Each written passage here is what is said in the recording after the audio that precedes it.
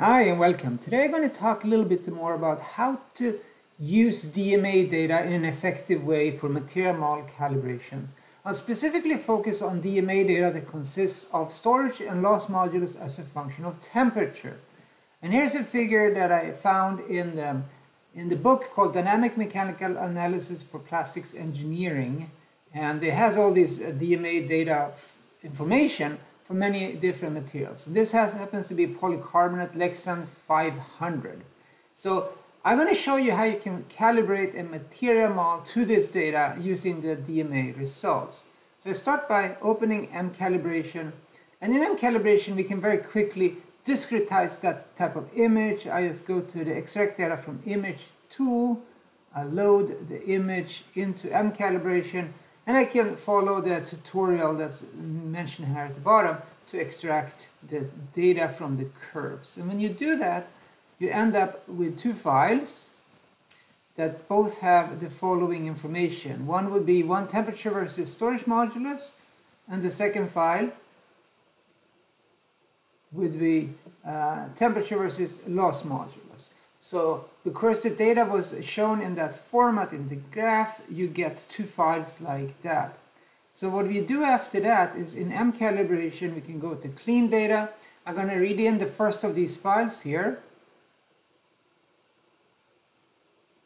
I'll pick the temperature storage modulus, and in the version of Calibration I'm using, I can now merge these two files together, which is kind of annoying because when you do generate these files, they don't necessarily have the same temperature points, but the merge feature of Calibration will merge them properly and interpolate the data as needed. So now I have three columns here: temperature, storage modulus, and loss modulus, and I can create a load case from that.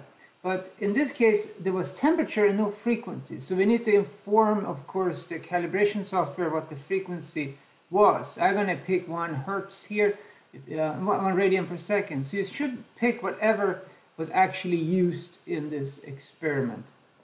So here's the information: storage modulus versus temperature, loss modulus as a function of temperature. We have it available here. I'm going to rename this load case to just DMA. I'm going to call it all data. So this is all the data. For my demonstration, I don't want to use all the really low temperature information and then this drop. It's a little harder to work with that. So I'm going to truncate the data around 100 degrees C. But I was going to mention here, when you work with these things, you should make sure Calibration has the proper units. So you can go to settings, and I have the centigrade as my temperature unit here. So I'll use these units in this demonstration. So to create a shorter file, I select it here. I go to Edit Experimental Data, and I will not save the previous data from here. It will reload the data, and when you see here now, it adds the additional columns of information based on sort of default values, and that's all good. We don't really have other information in this case, so I'm going to keep them the way they are. I'm going to plot here in the figure though temperature on the x-axis, storage modulus on the y-axis, and I want to truncate this point and everything before that. So I just Control Shift up and then press the delete button. And I'm going to save this. I'm going to create a new load case from this data. And it asks me what a unit of frequency. This is radians per second. And it's going to save this one. So here is our new test. I'm going to call it DMA. I'm going to deactivate the first one. So we have two files of this nature. I'm going to save this here, a simulation. And so here's the file, the experimental data that I want to work with. What I want to do next is to select the material model. I'm going to edit, and I'm going to pick an example: abacus, linear elastic, viscoelastic. I'm going to assume that the hyperelastic or the elastic component does not depend on temperature, and I'm going to use a Prony series spectrum. And I'm going to use the WLF equation to make something that matches this kind of information. And here's my material model.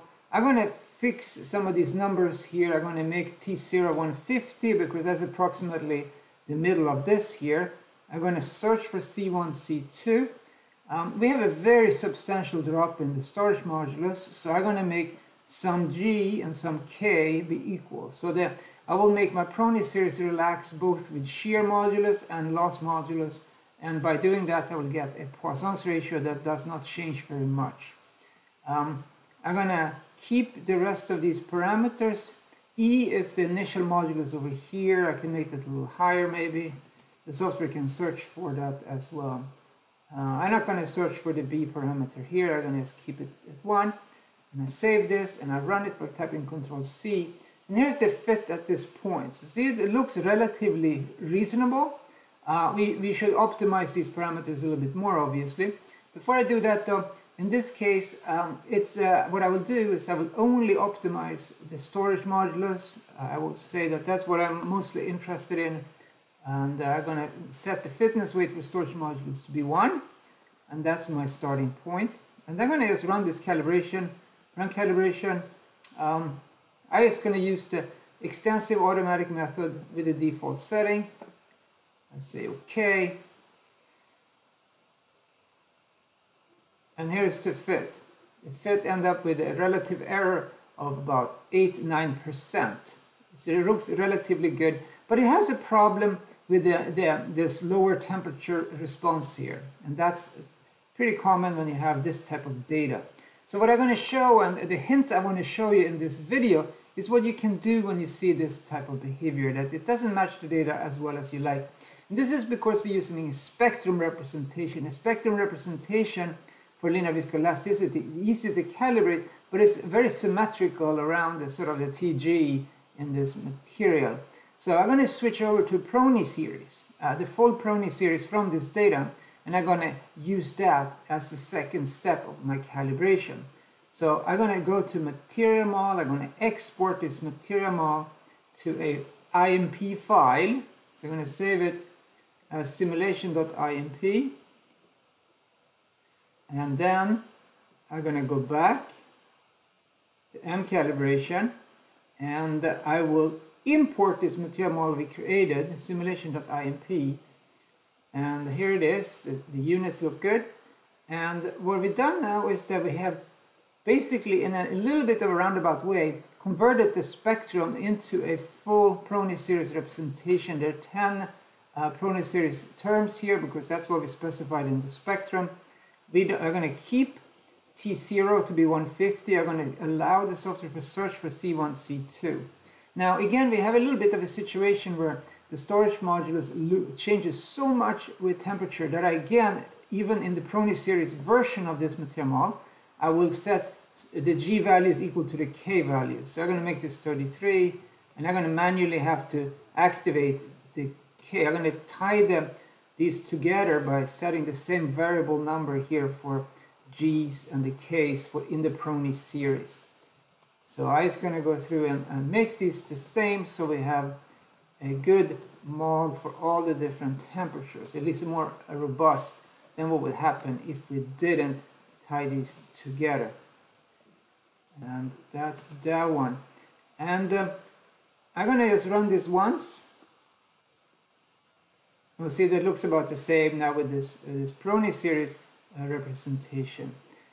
What I want to do is I actually like to allow the software to modify some of these time points too in the Prony series. So these are the values that came out of the spectrum representation, but I'm going to let the software search for some of the highest and the lowest as well. So I'm going to turn on maybe these two, and that might be good enough.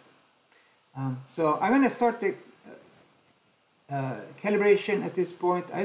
Initially I'm going to use the default setting here as well. I'll see the error goes down. It's down to 3%. And that's substantial improvement over what we had with the spectrum representation. And we can improve this more by letting the calibration run a little longer. And that's a little bit outside the point here of my demonstration. But we could force it to actually match this even better. But maybe we'll try that quickly here. I'll turn on one or more of these to allow it to modify these. And then I'm going to do another calibration procedure. In a case like this, sometimes I'll do a global optimization search because this runs so quickly. I'm going to do 4 iterations with 8% perturbation to these parameters, and perhaps that will improve this a little bit more. See that it's starting to go a little crazy, but it tries a lot of things, and we'll see if it finds something that is a little better. It looks a little better, but not all that different. In fact, it is better. The error is down to 2%, but it's still a little bit more one could do with this calibration. So that was kind of my purpose here of the video, to show you how you can switch from a spectrum representation of a Prony series back to the full Prony series terms, all the terms. And sometimes that's useful to allow a second phase calibration of the DMA data in order to get slightly better results. In this case, we matched the storage modulus pretty well. We still have problems with the loss modulus, and that's a story for another day. If you have any questions about this, let me know below.